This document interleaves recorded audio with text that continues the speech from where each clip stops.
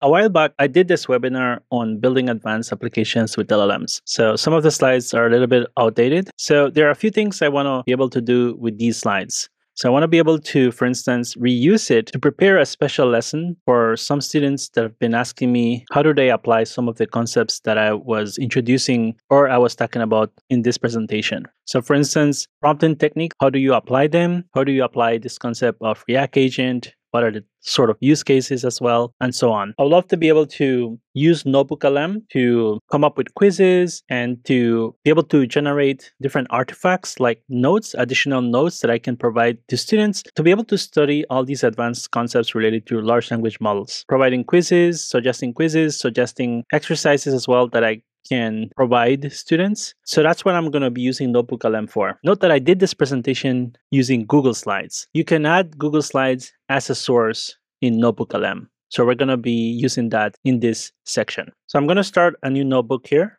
Select this notebook.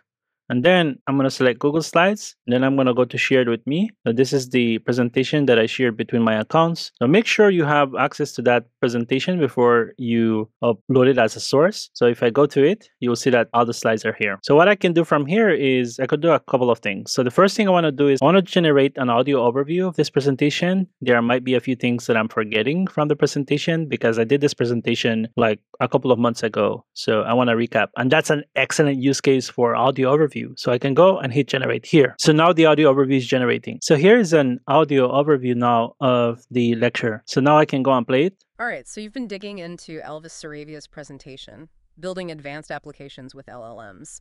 Seems like you're ready to move past just chatting with chatbots. Yeah, this is different. It's more like using LLMs to build really complex systems, not just asking for a poem. Definitely next level. And from the looks of these slides, we're going to cover it all.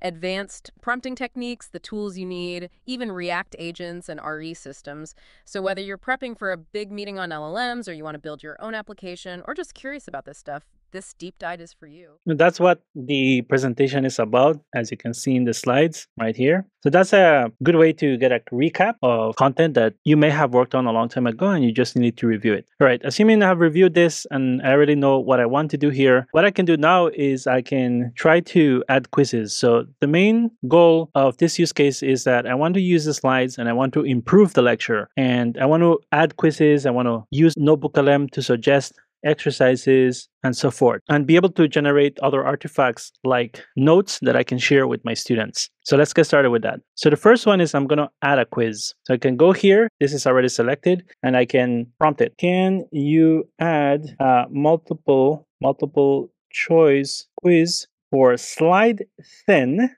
So I'm going to focus on slide 10 along with the correct answers.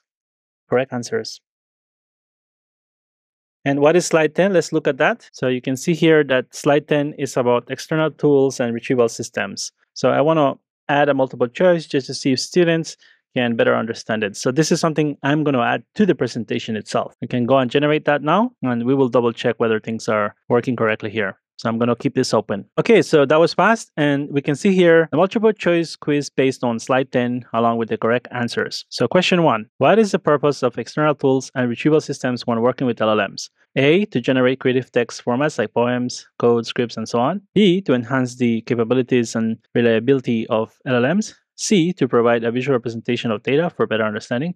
And D, to store and manage large datasets for LLM training. So the correct answer for this is B, to enhance the capabilities and reliability of LLMs. This is something I mentioned here.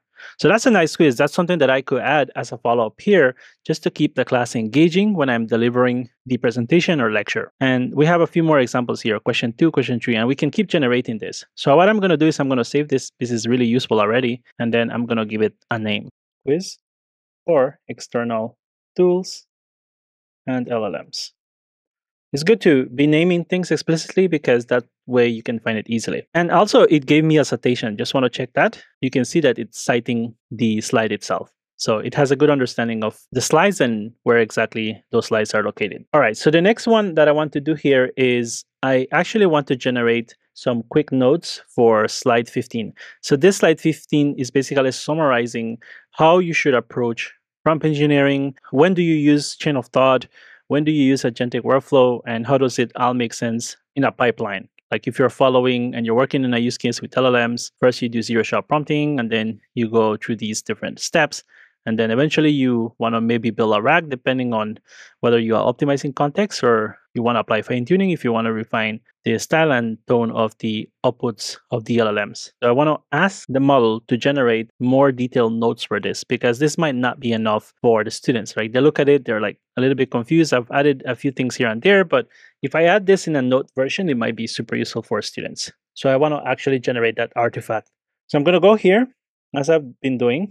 And then I'm going to say, can you write a detailed explanation to slide 15? I can just tell it whichever slide. This is the cool thing about supporting slides here in NotebookLM, right? So I'm going to go here and then say send. I'm going to send that to Gemini, and Gemini is going to do its magic. All right, here we go. So these are the notes for the explanation to slide 15. Starts with the basics, prompt engineering. So you can see even categorizing and doing headlines here. This is nice. And you can see that it's saying zero-shot prompt. So it has good understanding of this figure. This is very impressive because it has an understanding of the text. It has an understanding of what content I'm talking about. And it also has an understanding of the figures inside the slides. That's a very powerful feature that I think has a lot of potential, and you can see how I'm using it already. It says zero-shot prompt is not enough, then use few-shot prompt. For even better performance, you may use many-shot prompt and so on. You can see it saying exemplars 50 to 100, and I mentioned that somewhere. You can see the citation there. And then it says incorporating reasoning and text, right? That's chain of thought. And then advanced techniques, agentic workflows for fine-tuning, and so on. And fine-tuning, and then retrieval augmented generation. So these are nice notes, right? They're more comprehensive and more detailed compared to what I have here. And I think NotebookLM did a great job at summarizing all of this. Now, I'm going to save this as well. So now it's saved as notes. So I'm going to say optimizing LLM performance notes. So I have the quizzes, I have the notes, and the last thing I want to do here is I want to create exercises. In particular, I want to create an exercise for this table here. This table is talking about prompting techniques and when to use it. So I want to create a nice quiz here because I want students to understand when they should apply each of these techniques. So I'm going to prompt it here. I want to build an exercise on the prompting techniques mentioned. I'm not going to mention the slide this time. And I'm going to say, can you please help with some creative exercises for the students to work on?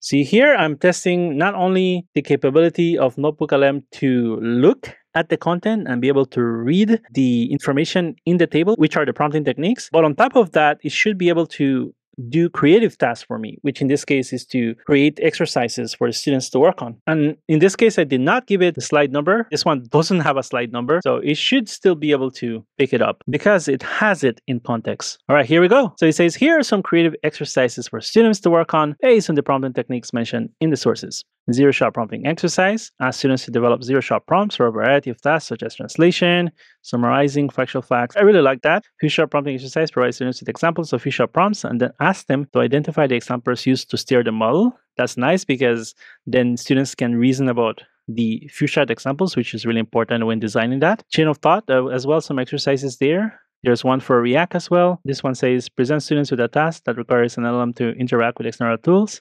Ask them to design a React agent that can effectively solve the task by reasoning about information needed and deciding which actions to take. Use appropriate tools such as search engines or APIs. Combining the retrieved information with its reasoning to generate the final answer. And then there's also one for RAG here. So you can see that it gives me some examples. Maybe it lacks specificity, but maybe if I can provide it more context and examples, it can do a better job. But this is already great. And so I'm going to save this because I have some ideas on how I might want to use this already. So this one, I'm going to name this exercises to understand prompt engineering. There we go. Techniques. All right. That's done. Great. So that's basically what I want to show you, how to integrate slides. NotebookLM has good understanding of images, figures, tables, and the entire slide deck. And you can use that to do things like exercises, creating notes for students, adding quizzes as well. This is awesome because now the students can use this to continue building on their knowledge. And I can use this to improve my lectures and my courses. So this is another excellent way on how you can use NotebookLM